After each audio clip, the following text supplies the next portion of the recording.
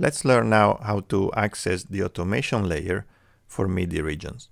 It can be accessed by tapping right here on the automation icon. And here I can insert any type of automation, both at the track level, meaning volume, pan, solo, mute, and so on, but also at the MIDI level, which means I can change MIDI volume, MIDI pan, and any of the 128 MIDI controllers right here. Of course, I can also change the pitch bend, aftertouch, and program change. So it's very, very powerful. I can also access different parameters of the software synthesizer that I have chosen for this specific track. In this case, is Alchemy. You can have a lot of fun automating a lot of parameters here. Of course, we can also do automation not only on MIDI tracks, but on any track available in the mixing board. And this is more of a traditional automation where we can automate not only the volume and the pan, but also any parameter of any effects inserted on the channel strip and our sends. We can do automation in two ways. We can do it in real time or graphically using our pencil. Let's learn first how to do it in real time.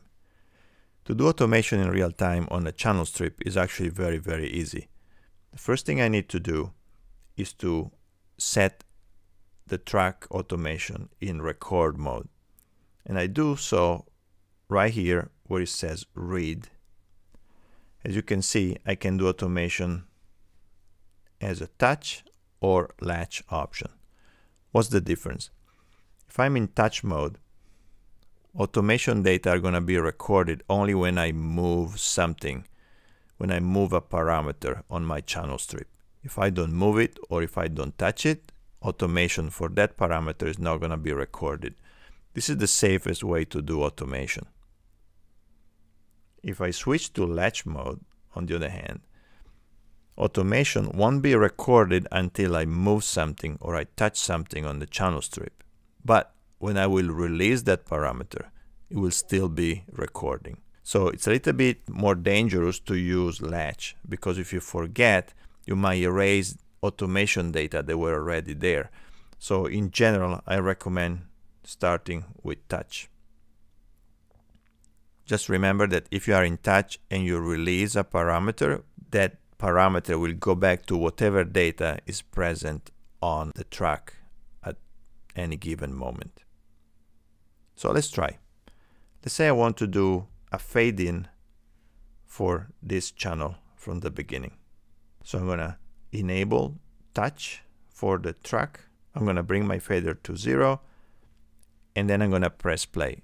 Remember to press play, not record. Record is to record either audio or MIDI data on the track. Play in conjunction with touch allows me to record automation. So I'm going to press play. I'm going to bring the volume up slowly.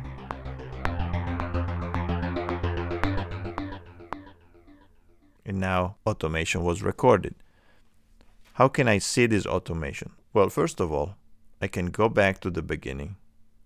Now switch back to read, which means read the data of the automation but don't record anything, and press play. And I can see my fader going up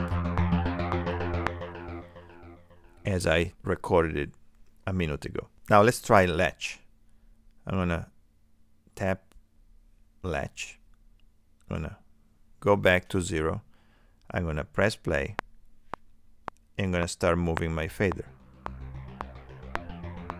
Now the difference is that when I release the fader, I release it right now, it will still record automation, even if I release the fader. If I was in touch, when I release the fader would go down to whatever level of automation is going to encounter right after I released it.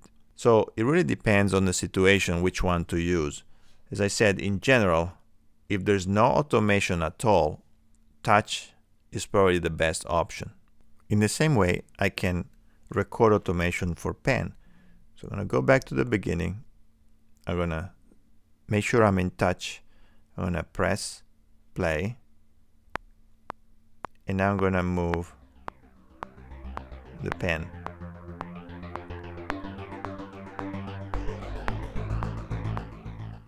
And again, if I go back and I switch to read, now when I press play, my track will be reading pen automation as well.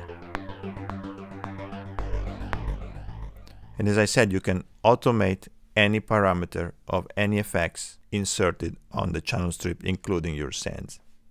I can also automate parameters of a synthesizer.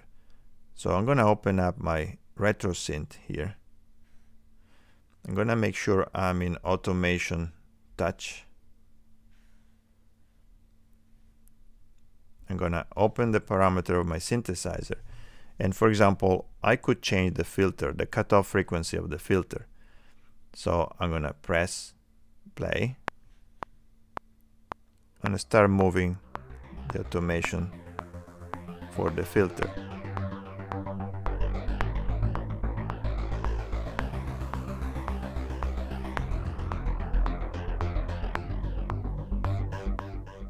Now if I go back and switch my track to read, I'm going to see the cutoff filter also moving according to the automation I just recorded.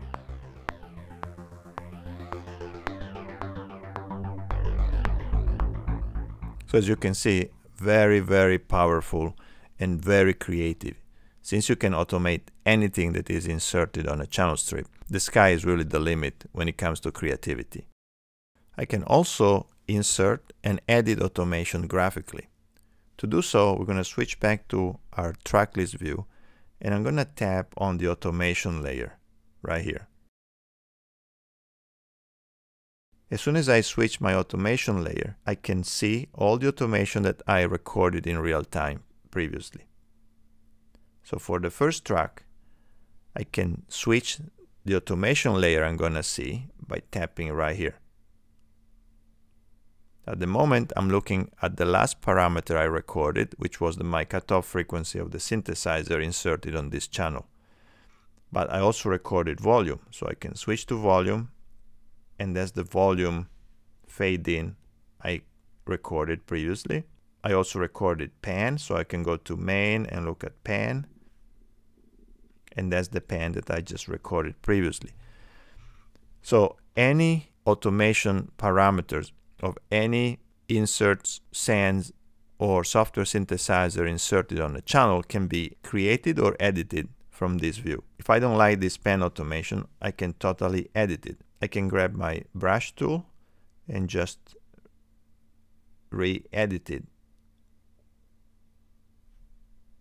If I want to insert a single point, I'm going to use my pencil tool. If I want to move one or more data points, I'm going to get the move tool, select that point, and just move it up and down or left and right. If I want to select several points, I'm going to use my multi-select tool, tap and drag, switch back to my move tool, and now I can move all these points together. So as you can see, it's really, really powerful. And you can use with the brush tool your Apple Pencil to draw automation. Let me grab it here. I have my Apple Pencil in my hand, and I can easily draw automation with my Apple Pencil. The resolution at which you are inserting the data depends on the snap option that you selected here. So if I want a finer data insertion point, I'm going to just select 16 nodes. Now with my brush tool and my pencil, I'm inserting data every 16 nodes. So it's really beautiful when you use the pencil. You can also use your finger to do so, but with the pencil it's a little bit more accurate. And again, I can access all the information data right here and select any of the parameters available for automation.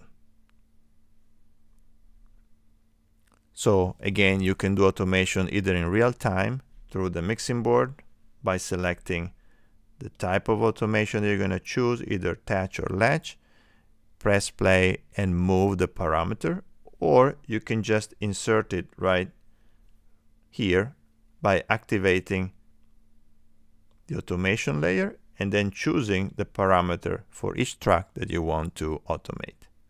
I love automation. You can be very creative. It really improves your mixes and you can just have a lot of fun using it.